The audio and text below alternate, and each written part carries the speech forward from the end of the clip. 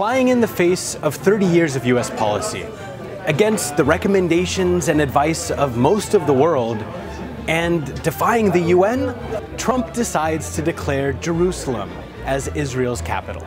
This is a huge shift in America's policy in the Middle East, and it could be the kiss of death to any two-state solution or peace plan.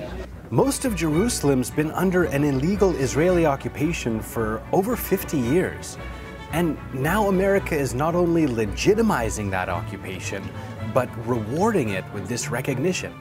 Since the Oslo Accords, America's so-called neutrality has really been essential to its role as a mediator in the Middle Eastern peace process. Now that they're siding with the occupiers, they can never be seen as unaligned again.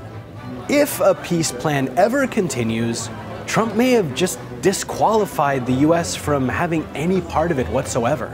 And where is Saudi Arabia in all of this? The so-called defender of Palestine and Islam and Muslims everywhere. Netanyahu's former aide said the Saudis don't care about Palestine as long as they get Israel's help against Iran. These Palestinians, Christians, and Muslims have been holding out for a peaceful solution to their illegal occupation for decades. Now, according to one Palestinian negotiator, Trump's recognition would be international anarchy and disrespect for global institutions and law. This move could destabilize the entire region, and Trump's doing it with a smile. Is Trump's action making America the most dangerous nation on earth? As everyone else moves away from burning fossil fuels for energy and to cheaper, safer, renewable energy, Trump is pushing coal and pulling America out of the Paris Agreement. While other countries are rallying to protect their national parks, Trump is giving his away to oil and gas drilling.